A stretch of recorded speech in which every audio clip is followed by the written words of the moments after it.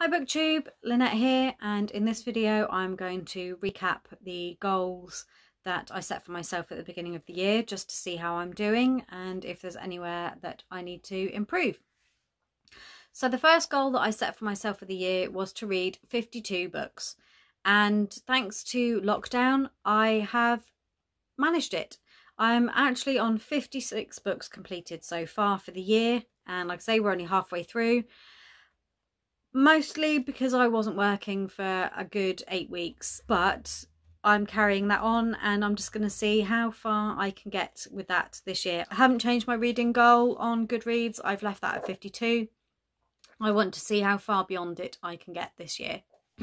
The second goal was to read 4 books and finish them that I had already started on my Kindle. So far I haven't read any. I have made progress with A Clash of Kings. I went on a reading retreat in March, just before lockdown, and I listened to the audiobook of it all the way there and all the way back. So I got a good 10 hours of listening time in, because it was a good 5-hour journey where I was going to. So I got lots and lots of reading time in on that one. Haven't made any progress with it since. Haven't picked up any of the other books on the list since, so I need to get going on those, and I think I need to be a bit more proactive about that when I finish the books that I've already got set for July. The next goal that I set myself was to read 4 classics this year, and again I'm failing miserably. I have DNF'd one of the classics that I had on my list that I already owned. I have read another one which was a modern day classic, but that wasn't on my list and it is a new buy. So I really need to work on trying to read some of these older books that I've got. I think in the second half of this year I'm really going to have to try and get onto that. I'm thinking I might have to slow down the Romanceopoly readathon that I'm taking part in so that I can actually get on and read some of these other books, because I know there's definitely 1-2 books on there that I really want to get to and finish, because I'm into the stories. I just put them down and never went back to them for some reason. I think something else prettier and shinier caught my eye, but I don't have, I think I've got about 3 books per month left for Romanceopoly, and I think that takes me up to November, but I might try and plough through and just really try and get some of these other books finished as well. My fourth goal was to try and make the ratio of books that I've read, every 2 out of every 3 books should be books that I've bought in a year previous to 2020.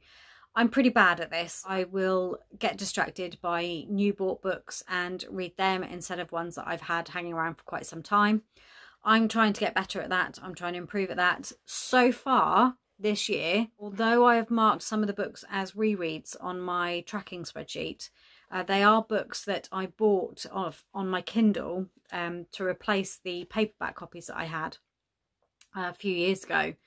And so that does mean that so far I am reading 2 old books for every 1 new book bought.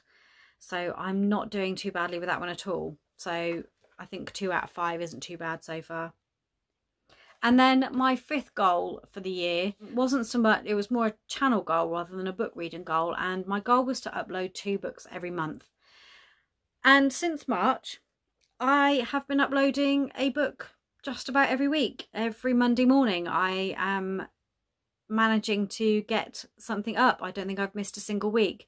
The beginning part of the year, so January, February time, I did manage the 2 a month. But since March, yes, I've been doing one every single Monday. There have been a couple of Sundays where I've gone, I haven't uploaded, because I tend to upload and mark it to go live on the Monday morning. So 10 o'clock on Sunday evenings, you might see me frantically editing a video to try and get that uploaded for the Monday morning.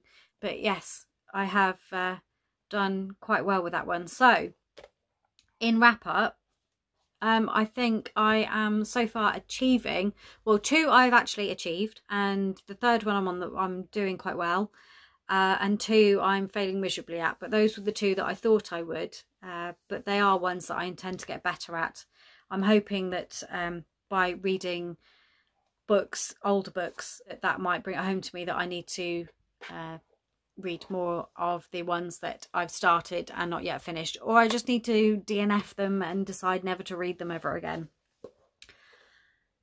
So that's my 2020 mid-year goals check-in. Don't think I'm doing too badly.